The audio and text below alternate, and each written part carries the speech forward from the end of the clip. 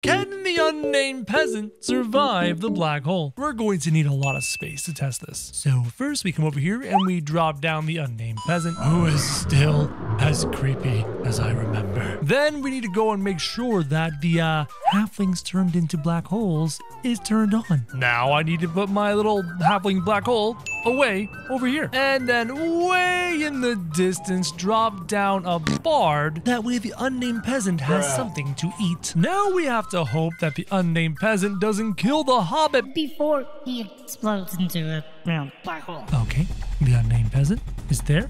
Oh, the hobbit's doing hobbity things. The unnamed peasant is doing something that the hobbit's probably not gonna like. Here comes the unnamed peasant to attack, but the hobbit successfully turns into a black hole right here. But here comes the unnamed peasant, who you can't even see. Unnamed peasant walks forward. Unnamed peasant seems to be ignoring the black hole, and he killed the bard. Okay, we need more space. Bard, further away. God, this thing sounds hideous. Halfling, you need to be further away. Just come over here, okay? And just come like way over here, maybe. Is this far enough away to have the absorbing black holeness happen? I don't know. Let's find out. Boom!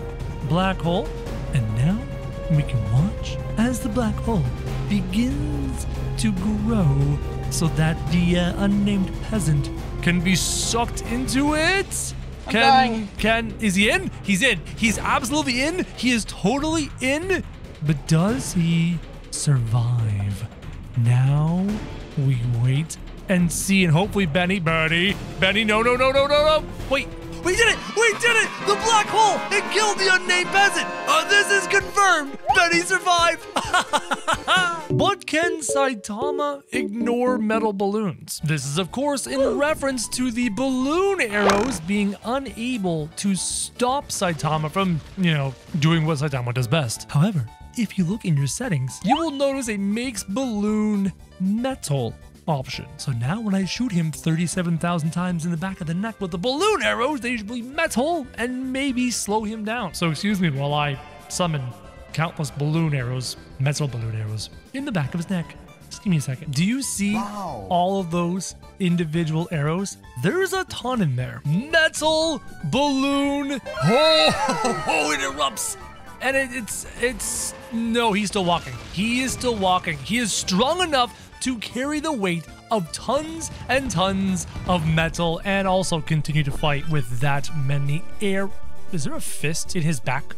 He has that many arrows in his back. He doesn't care. He's punching them with a Saitama fist. Guys, this one is a no. You cannot stop him with metal arrows. Saitama doesn't care. Can 30 Huanchas stop 100 raptors? Nice, big, wide open map. Test this question. First, we have to summon the 30 Huanchas. I'm gonna go like this and toss them here in the back. I'm gonna go 15 wide, and then go like this. Boom, 30 Huanchas. And then we'll come over here and we will summon 100 raptors. This is a lot of raptors. This is a lot of raptors. Oh no. I don't know which way this is going to go, but now we're about to find out. Oh, slow down. Look.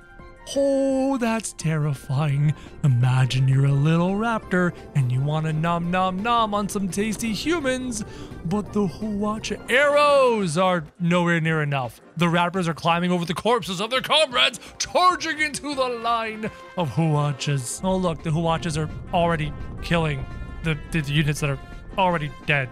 Congratulations, Huachas, because right now you're being eaten alive by the 100 raptors. Guys!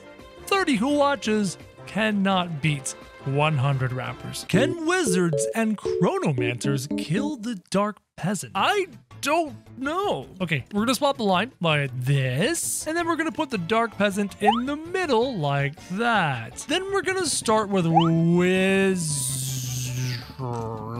I mean, the wizards have a range attack, so the dark peasant should stop them. Let's see. Oh no, the wizard's attack goes straight through the dark hands of gods, and they're not stopped And I don't know. I don't think the wizards have a chance here, guys. I mean, one by one, Gandalf is being slammed into the ground by the dark pans of God. Just not enough. Maybe we need more? Okay. Outer ring of chronomancers. I mean, what's the worst that could happen? Well, Dark Peasant, do you feel lucky? Wait. Oh, how did he get over there? How did he get? He just got yeeted out of the ring, and now he's over here. And the chronomancers are slowly one by one turning into angels. Not a lot of angeling going on here. Are you gonna do something, Mr. Dark Peasant? Maybe grab the chronomancers one by one and slam them. Are the chronomancers? Whoa! Where'd he go? Hey! Hey! Oh, Dark Peasant blasting off to space. The wizards seem to have a little extra oomph this time. I don't know why. But the Dark Peasant, like, shakes it off. Like he doesn't even care. And now we've got a bottleneck situation, 300 style. Look at all the units coming out of their piles of corpses of all their friends. I think the Dark Peasant's gonna win this. Like, look at all the dead units. Whoa, Dark Peasant's in the sky. Stop! Where'd he go? I lost him. Where'd he go?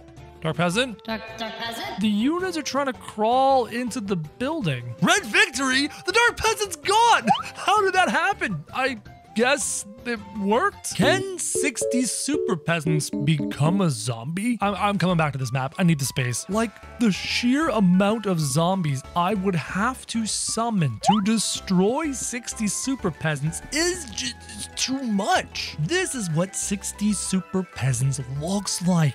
This is just not possible. Right, what I'm gonna do is I'm gonna try and put some giant zombies to act as like meat shields to maybe make them not die instantly. And then behind there, we're gonna add, no. We're gonna add the zombie army to hopefully eat the super peasants. I don't know. And I'll put like flying zombies over here and then like flying, more flying. We're at 200 units. And I don't think 200 units is gonna be enough. I'm gonna start this fight and it's gonna be ugly. 60, how? This is not gonna work. Here we go. Pause. Look at the giant zombies instantly died as the Goku-like super peasants. Oh my God. This is a bad idea. This is a horrible idea. I do not think I could summon enough zombies to kill this many super peasants without melting my computer into a puddle of metal goo. Can one tiny ice giant beat 100 huge halflings? This one's really fun, so watch this, all right? I will take a big ice giant. I'll slap him down for you. There you go. Wow. That's a big ice giant. That's how big he is. When we go into our DLC settings, you can make units tiny. And that's what a tiny ice giant looks like compared to a big one. Oh, no, I'm sorry. I had the setting wrong. That is a tiny ice giant, much smaller. And now we turn off tiny and we add, we're gonna add huge halflings. Here we go.